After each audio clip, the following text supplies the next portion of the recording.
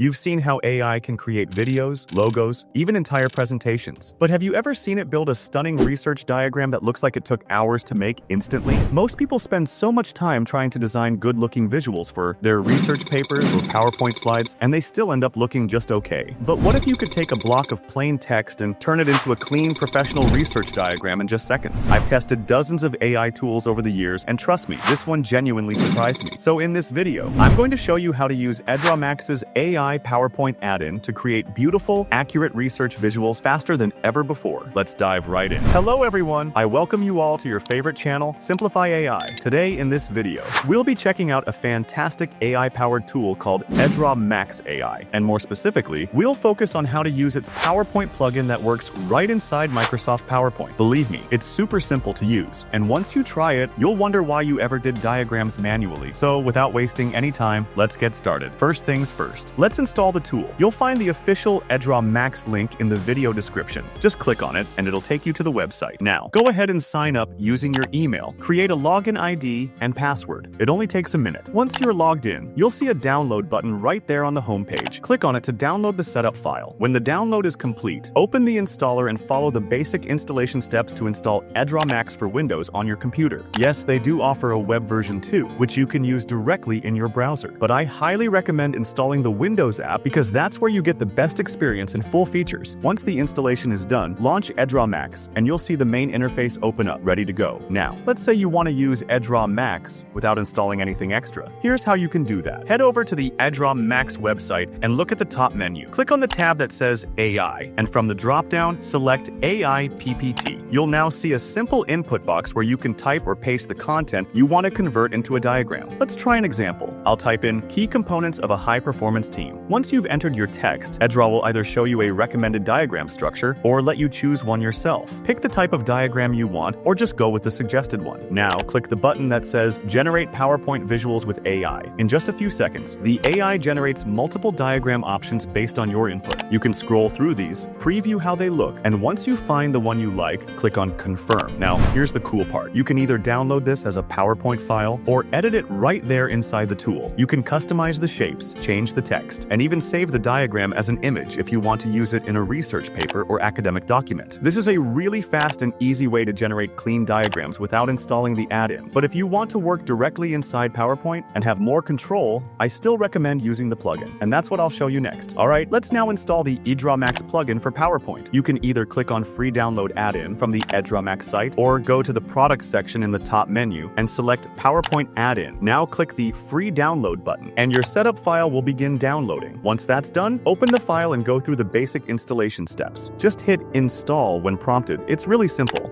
Now open Microsoft PowerPoint, and boom, you'll see the EdrawMax plugin added right into your PowerPoint toolbar, ready to go. Let's now use the plugin inside PowerPoint to create a research diagram directly. Start by pasting your content into the EdrawMax plugin panel. Once your text is in, just select it and click on the option that says Text to Slide. Now you'll see different diagram options pop up. You can choose from several types like cycle, flowchart, mind map, and more. Let's go with something like a cycle for this one. Click to select it, and now the AI gets to work. Within seconds, it generates multiple layout options for your diagram. You can scroll and choose the one that suits your content best, and that's it, you're clean. Structured research diagram is now ready inside PowerPoint. This looks way more professional than pasting raw text onto a slide, and it gives your academic or project visuals a serious upgrade. Alright, so the diagram is generated, but it's not always perfect right out of the box. Sometimes you'll want to polish it a little to match your research exactly. The good news is, that's super easy to do. You can tweak the shapes, fix any typos, or update the information if needed.